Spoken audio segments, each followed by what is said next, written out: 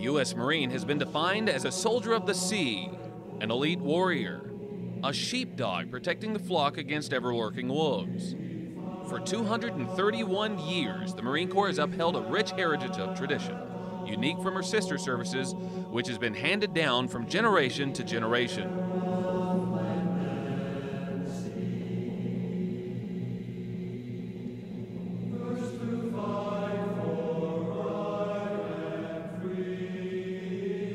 This evening, you'll experience Marines in historic uniforms dating back to the birth of our great nation.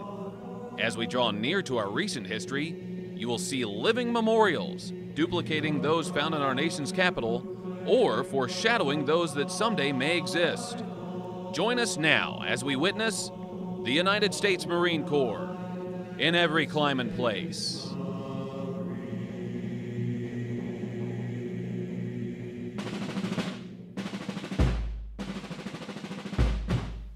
It started in a tavern, Tun Tavern. On November 10th, 1775, the Continental Congress resolved that 2 battalions of Marines be raised and commissioned Captain Samuel Nicholas as the first leader of Marines. The Marines' first major operation, an amphibious assault on New Providence Island in the Bahamas.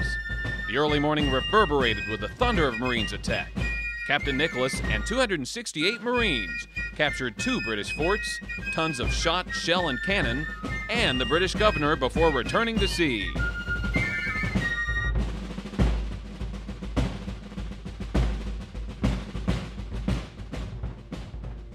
The Barbary states in North Africa had plundered seaborne commerce for centuries.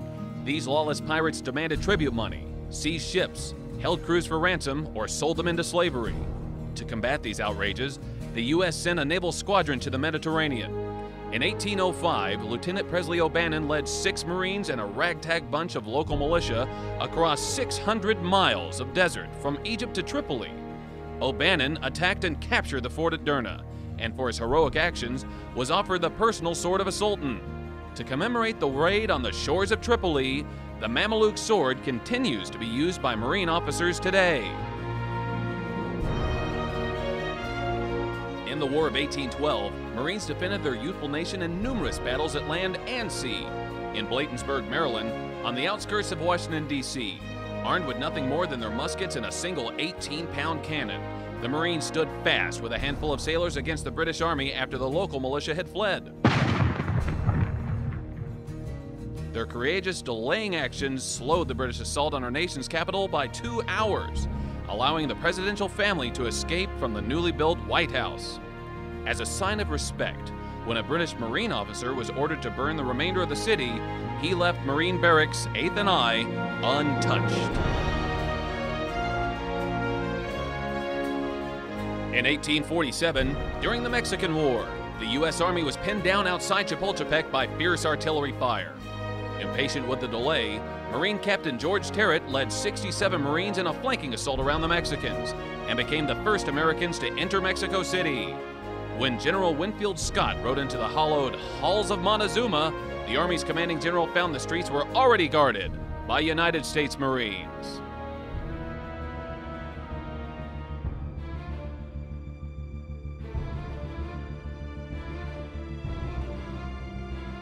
In 1917, across wheat fields and over German barbed wire, a new generation of Marines earned its baptism by fire in places like Belleau Wood, Soissons, Mont Blanc, and the Argonne Forest.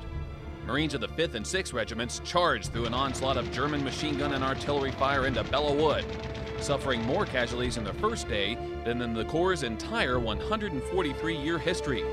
At one point, the 2-time Medal of Honor recipient, Gunnery Sergeant Dan Daly, raised his rifle over his head and urged his men, "Come on, you sons of bitches! Do you want to live forever?" Astounded German soldiers were said to say that the ever-advancing Marines fought like Teufelhunden, or dogs of the devil. Thus, the name Devil Dog was born.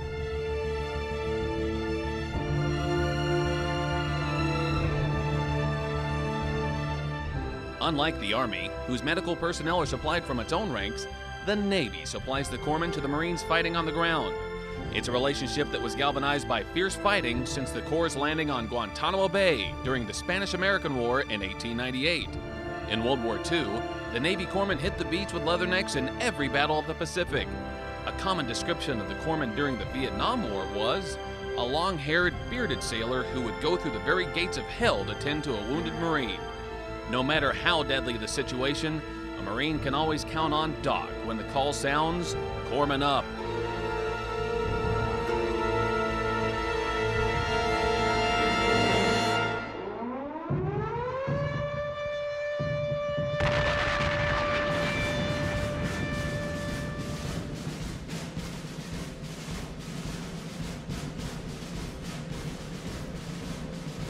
December 7, 1941.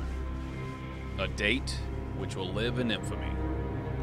On this date and for the next 4 years, the Marines of World War II would add to our legacy hellish campaigns in such places as Guadalcanal, Tarawa, Bougainville, Eniwetok, Saipan, Tinian, Peleliu, and Okinawa.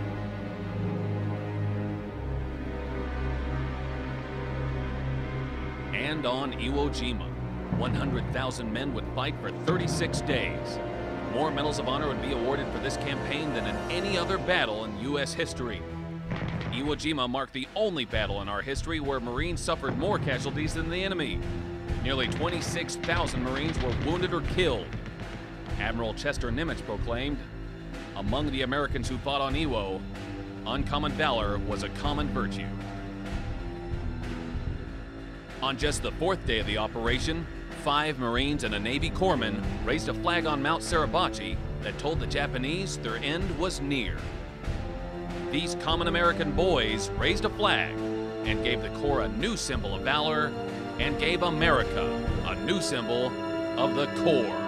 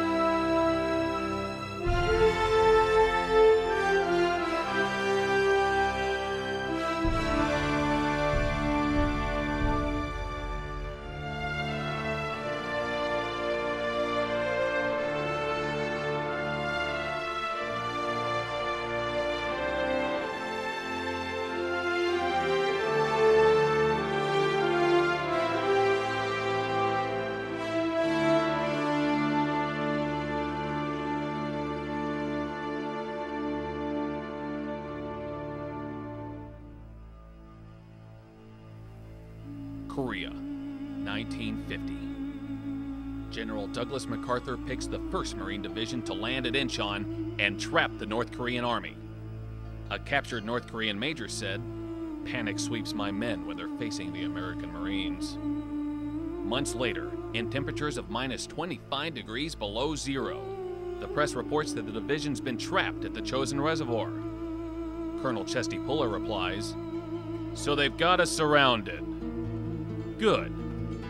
Now we can fire in any direction." The advancing Chinese communists outnumber the Marines 5-1, but in one of the most remarkable feats in military history, the frostbitten and beleaguered Marines fought their way back through wave after wave of ambushes to the 38th parallel. Major General Oliver P. Smith scoffs at a journalist. "Retreat, hell.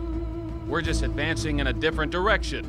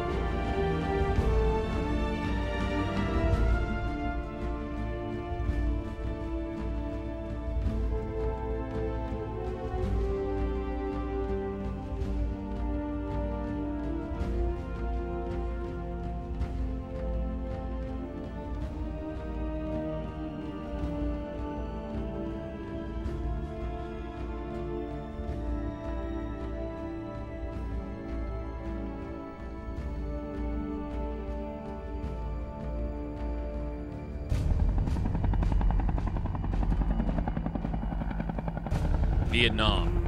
Marine aviation and ground units established new standards of excellence in close air support. Medevac pilots and their crews mean life to many of our wounded. Marines wrote new pages in the history of our Corps in places like Da Nang, Con Thien, the Rock Pile, Khe Sanh, and Hue. This history was written from thousands of small patrolling actions, where our young enlisted Marines demonstrated the leadership and bravery which has ever characterized our Corps.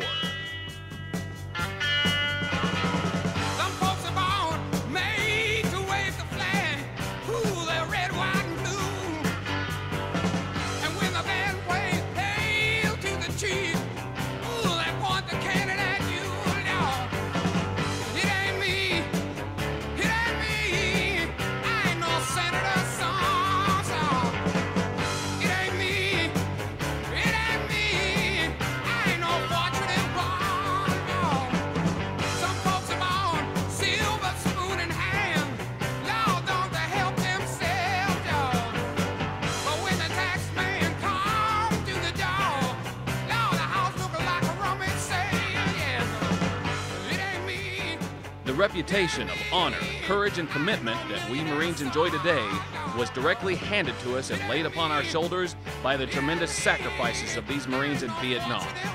And to the veterans with us here tonight, we say thank you.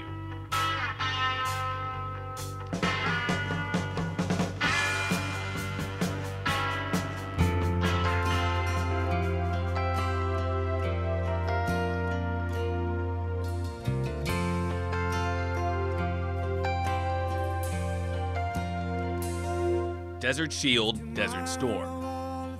General Schwarzkopf picks the Marines to breach the minefields and clear Kuwait of the Iraqi army. Marine Air tears apart the Iraqis in kill boxes like the Ice Tray and the Highway of Death. The 1st and 2nd Marine Divisions cross the berm and destroy the enemy, freeing the country in only 100 hours. The Marine Air Ground Team once again proves itself to be the expeditionary force of choice as the nation's 911 call is answered by the Corps. And I'm proud to be an American, where at least I know I'm free. And I won't forget the men who died, who gave that right to me. And I gladly stand up next to you and defend her still today. 'Cause there ain't no doubt I love this land. God bless the USA.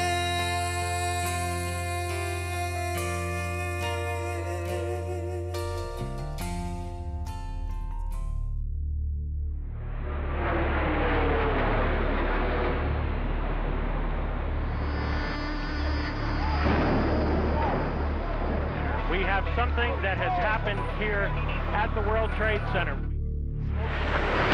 Holy shit!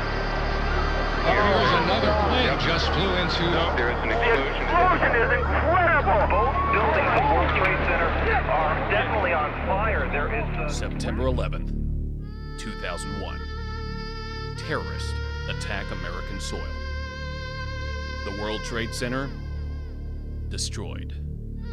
The Pentagon severely damaged. Thousands of innocent lives lost. But American heroes step out of the ashes.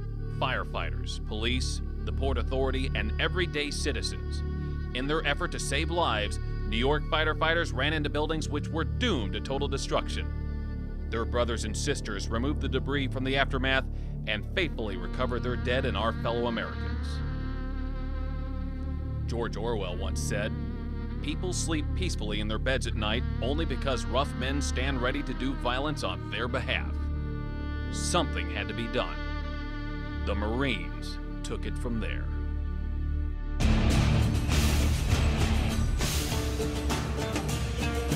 Operation Enduring Freedom. President George Bush declares war on terrorism, and Marine expeditionary units quickly converge in the Indian Ocean and Arabian Sea. Just 40 days after the terrorist attacks, the U.S. launches airstrikes in Afghanistan. Marine Hornets and Harriers engage the Taliban, who mistakenly seek cover in the dead of night, while troops on the ground capture Kandahar and raised the very flag that flew over the World Trade Center on the day of the attacks. Operation Iraqi Freedom. Just 48 hours after the president's ultimatum to Saddam Hussein, the 1st Marine Expeditionary Force delivers a shock and awe wave by launching simultaneous air and ground attacks. In only 21 days, the 1st Marine Division's battle tanks and armored vehicles fight through 350 miles of hostile desert along the Euphrates River to liberate Baghdad. The commanding general of 1st Marine Division, Major General James Mattis, states it clearly: no better friend, no worse enemy than a U.S. Marine.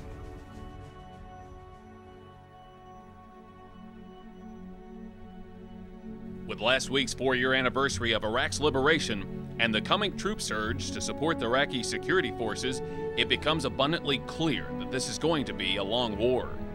In his State of the Union address this January, our president reminded us that every success against the terrorist is a reminder of the shoreless ambitions of this enemy.